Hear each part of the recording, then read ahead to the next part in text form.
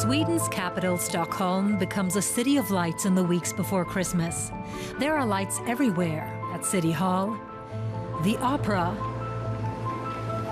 and in window displays at the Royal Palace.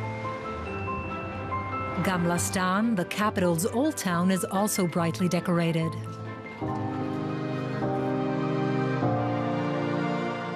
The oldest Christmas market in the city is located on Stortorget, a small square in the old town. Christmas ornaments have been sold at the red stalls here for more than 100 years.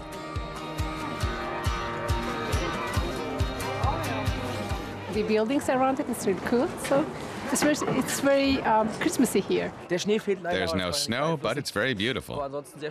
I thought it's very cold, which it is, so that's why we're near the glögg.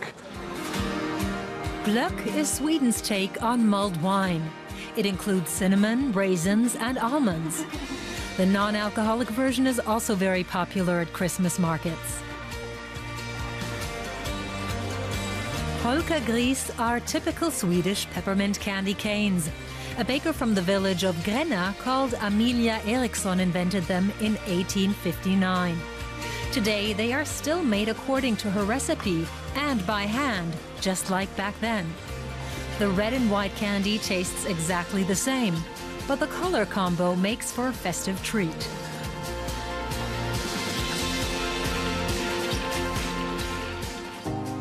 Just one island away from the old city is the Swedish Center for Architecture and Design. It's the site of an annual gingerbread house competition. This year is the 25th edition, and the theme is innovative ideas for living. Quite a few masterpieces of gingerbread architecture are on display. For the more spectacular ones this year, there is, for example, one which is like an aquarium where they have made the glass from some form of glucose. And they told me they experimented for days to get this correct, transparent and everything. The Yule goat, or julbock in Swedish, is a very important Christmas ornament here. Kristina Sundberg's family has been making them for generations. She uses rye to make her goats because the grass can grow quite high and it's very robust. Right now in Advent, she's really busy.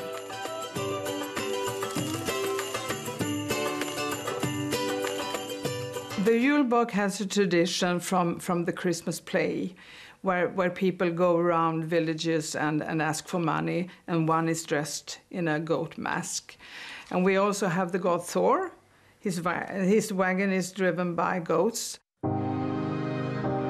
St. Lucia's Day is celebrated in churches all over Sweden on December 13th. Every year, the choir of the Sophia Church in Stockholm puts on a concert to mark the holiday. Lucia was a young girl said to have been martyred for her faith at the start of the 4th century. She was Italian, but she's especially revered in Sweden.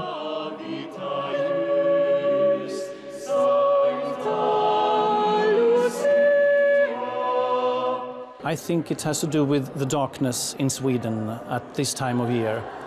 The light is a very important symbol. It's a symbol for life, it's a symbol for hope and good deeds.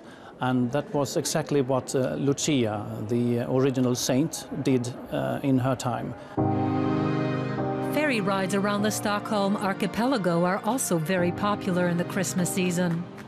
On the island of Fjäderholmarna, visitors can enjoy a traditional feast prepared by Henrik Karlsson, chef at the Fjäderholmarnas Krog restaurant.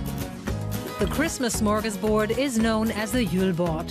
Salmon and herring dishes, as well as ham, are a must.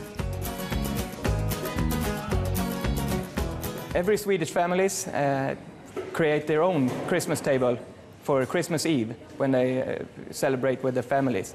And they usually have maybe 15 or 20 different kinds of dishes. We have 150. Julbord feasts are laid out 3 times a day at the Fjäderholmarnas Krog. It's a festive and delicious way to get into the Christmas spirit.